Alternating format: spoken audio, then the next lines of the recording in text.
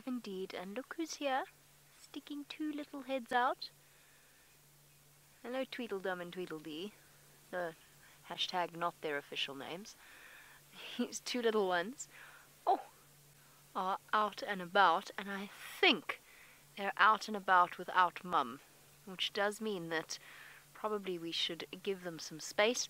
Generally speaking, what we don't want to do is be here, especially when these cubs are so small, because you find yourself in a situation like this, where the hyena cub now wants to come and investigate and see who we are, but Mom is not here.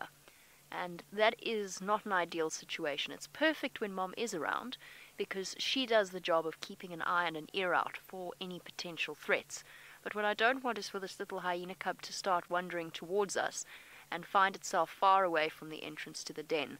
Luckily, it seems as though instinct is pretty much flowing strongly through these hyena cubs, as it does for all hyena cubs. And they know instinctively not to wander too far away whilst Mom is away. They keep looking across, though. I wonder if she isn't coming back towards them. This is obviously the reason that they're out. This is obviously the time of day when Mom comes home. Isn't it, little ones? So where's your mummy? I think she's on her way. I'm sure she's going to be.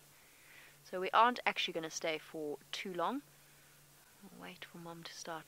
We'll go do a circle, look for Shungile again, and then come back here and see if Ribbon's returned.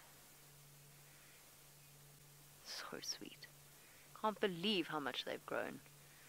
And I'm very interested to go and watch that clip of the hyena interaction. Very, very curious. You see, being very brave. But they do have little bolt holes on the other side as well. Okay.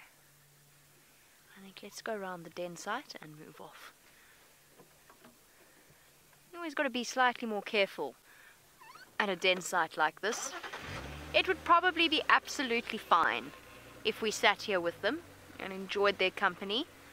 But at the same time, I would hate for us. You just don't put yourself in a position where you can have some kind of a negative impact on an animal's life. Just checking carefully to see if Ribbon's around here.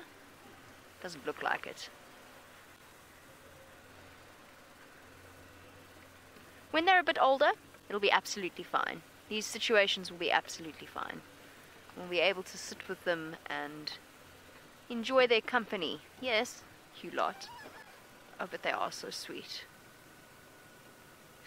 Okay. I'm going to leave and come back as it gets a bit darker. While we do, let's find out where Bushwalk is and if they've found anything exciting.